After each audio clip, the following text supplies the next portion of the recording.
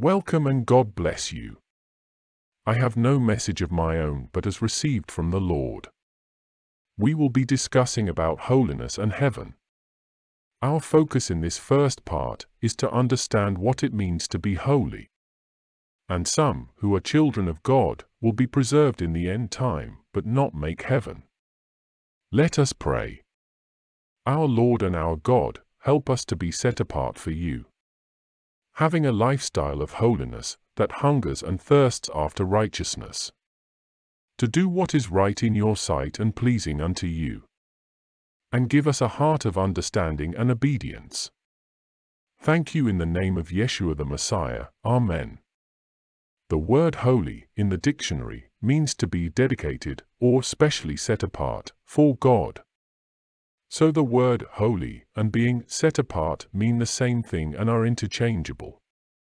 Being set apart or holy unto God is a very critical requirement to make heaven or to see God.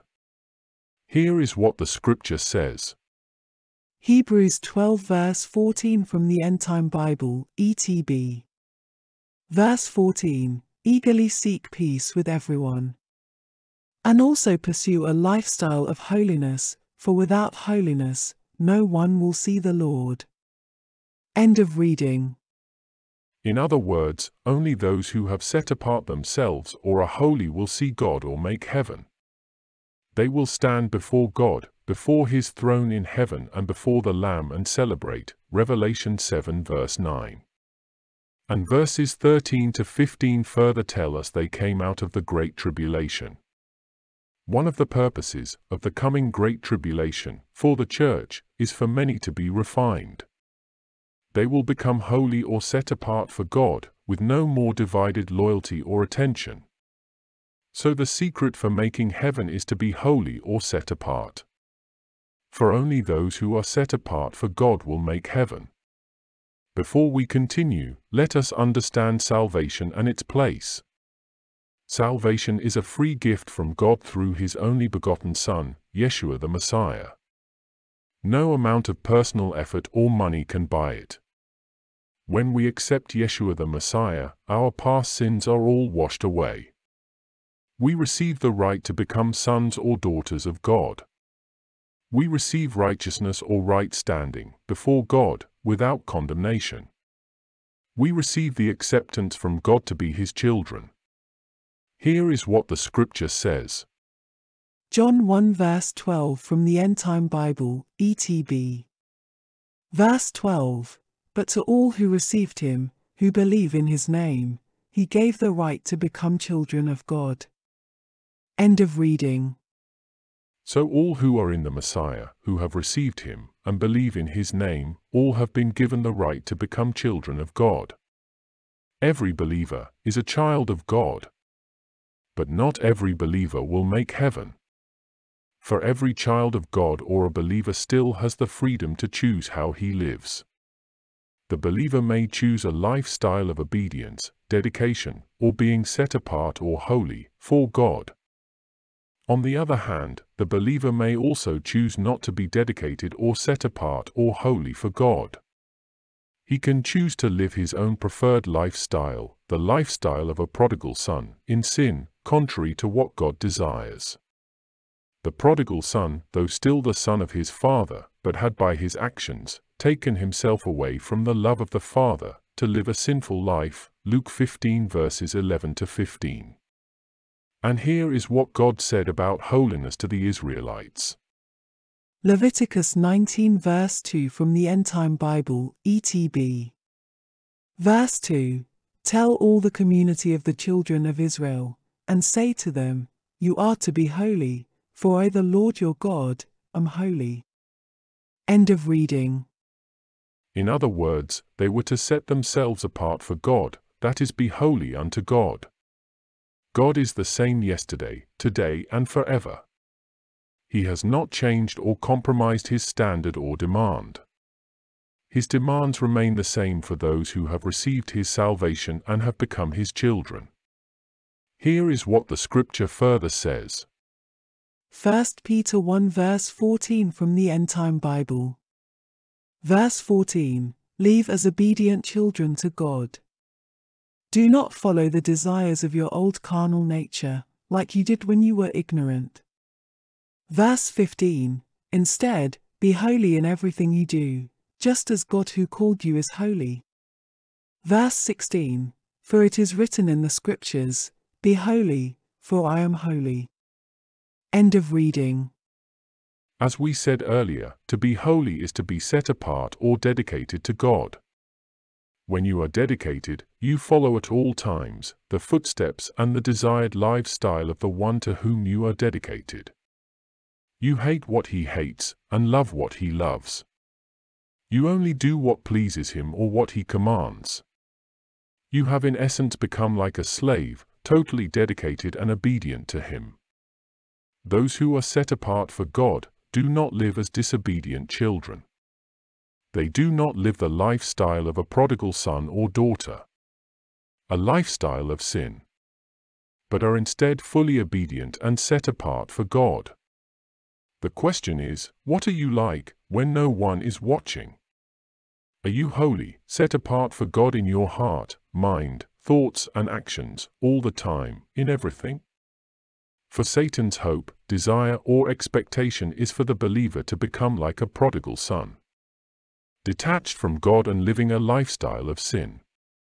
And this is why Satan continues to tempt the believer, to make the believer fall and join him in a lifestyle of sin and disobedience.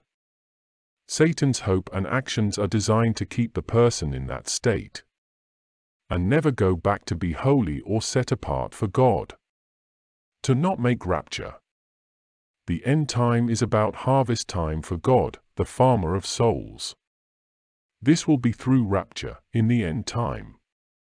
The souls are like the crops. They will all be divided into 3 groups in the end, at harvest time. One group will be the bad crops or tares. They are those who hate anything of God. And they will follow the Antichrist and false prophet, and receive his mark.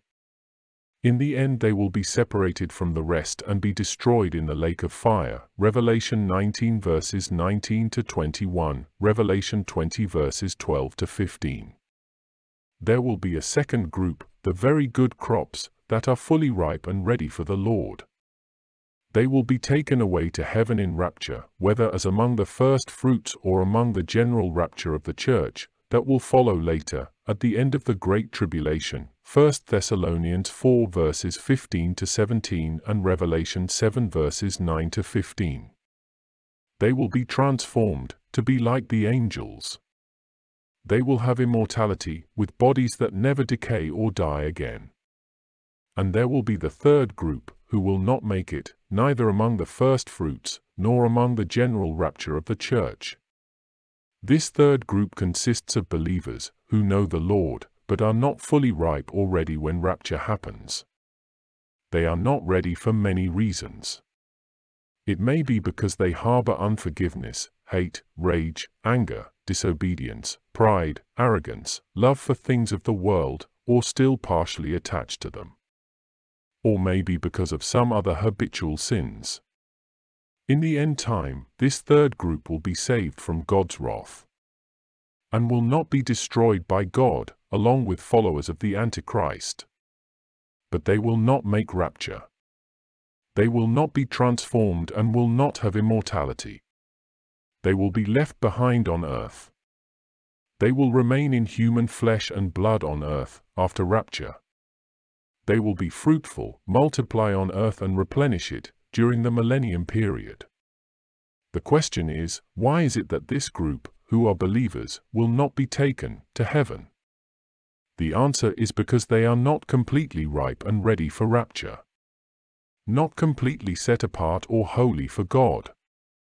They are like the prodigal son, who has not yet returned to the Father.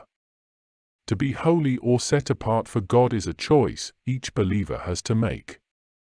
God does not force anyone to be holy or set apart for Him. It is an individual choice. But what God has done is to make available to every believer what they need to be set apart or holy unto God. This is the purpose for God sending His Son to die for us, and also giving the Holy Spirit to be with us, to help those who are willing to attain or reach that standard that is acceptable to God. Those believers who are not holy or have not set apart themselves for God will not make rapture or see God. They will remain on earth as flesh and blood. But the overcomers who make rapture will come back with the Lord as saints in heavenly bodies and reign over those people on earth who will not make rapture. Here is what the scripture says. Revelation 2 verses 26 from the End Time Bible, ETB. Verse 26, and whoever overcomes, and keeps working for me until the end, I will give to that person the power to rule over the nations. End of reading. Those who overcome and make rapture, whether as first fruits or in the main body of the church, will be given power to rule over nations. The nations are the people, human beings, in flesh and blood, on earth. They will be those who are of God, children of God, who do not make rapture, for one reason or another. These people will go through the millennium as human beings, in flesh and blood on earth. They will continue to be physically fruitful, multiply and replenish the earth. The saints who return with the Lord will be their rulers. They will teach and direct them in the ways of the Lord in righteousness all over the earth, during the millennium reign. Rebellion will not be tolerated. During this time, Satan will be kept in prison for 1,000 years. But after that, Satan will be released for a while to try to deceive the whole earth, for the third and final time. Revelation 20 verses 7 and 8. This is when these people will again be tested, to make their choices, to either be completely devoted, set apart or holy unto God or to follow Satan. Just like we initially made our own individual decision to accept the Lord and become children of God, we also make our individual decisions to be holy, being set apart and dedicated to God. To be set apart for God or holy is a choice everyone has to make. During the coming Great Tribulation, people will choose to be either holy and set apart for the Lord or for the Antichrist. No one can achieve holiness or be set apart for God by their own power or might. It is by the Holy Spirit of God. But when one wholeheartedly makes a choice to be holy or set apart for God, then the Holy Spirit empowers the person to live a life of holiness for God. I want to close with a few scriptural verses for us to ponder on. Ephesians 2 verses 8 and 9. Verse 8, for you have been saved by grace through faith. And this is not by the effort of yourselves. Rather, it is the gift of God. Verse 9, it is not through your doing any works of righteousness, so that before God no one would be able to boast. Romans 6 verses 1 and 2. Verse 1, what should we say then? Should we continue to commit sin so that grace may increase? Verse 2, certainly not. How can we who died, and no longer responsive to the desires of sin, continue to live any more in it? 1 Corinthians 9 verse 27, but I discipline my body and bring it into subjection. This is so that after I have preached to others, I myself would not become rejected. 2 Peter 1 verse 10, therefore, brothers and sisters, devote more effort to make your call and election by God to be sure. For if you do these things, you will never fall away.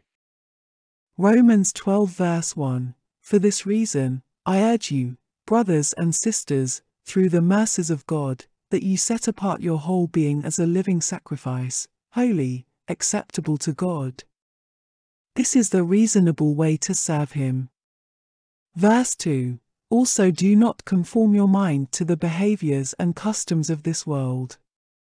Instead, be transformed through the renewing of your mind, with the Word of God. Then you will prove and recognize the good, acceptable and perfect will of God for you. 1 John 3 verse 8, but whoever goes on sinning is of the devil, for the devil has been sinning right from the beginning. It is for this purpose that the Son of God came, that he would destroy the works of the devil. Verse 9, whoever has been born of God does not go on sinning. For the seed of God remains in him. And he cannot go on sinning because he has been born of God. End of reading. Thank you for your time today. Please remember to forward this message to others. In Part 2, we will discuss how to achieve holiness or be set apart for God. All you need to know about the end time are documented in the set of 6 end time books, as received from the Lord. You can get your copies, as well as the End Time Bible, ETB, from either etcdm.com. If you use Amazon, then search using this phrase, End Time ETB Bible. And until next time, God bless you and keep you.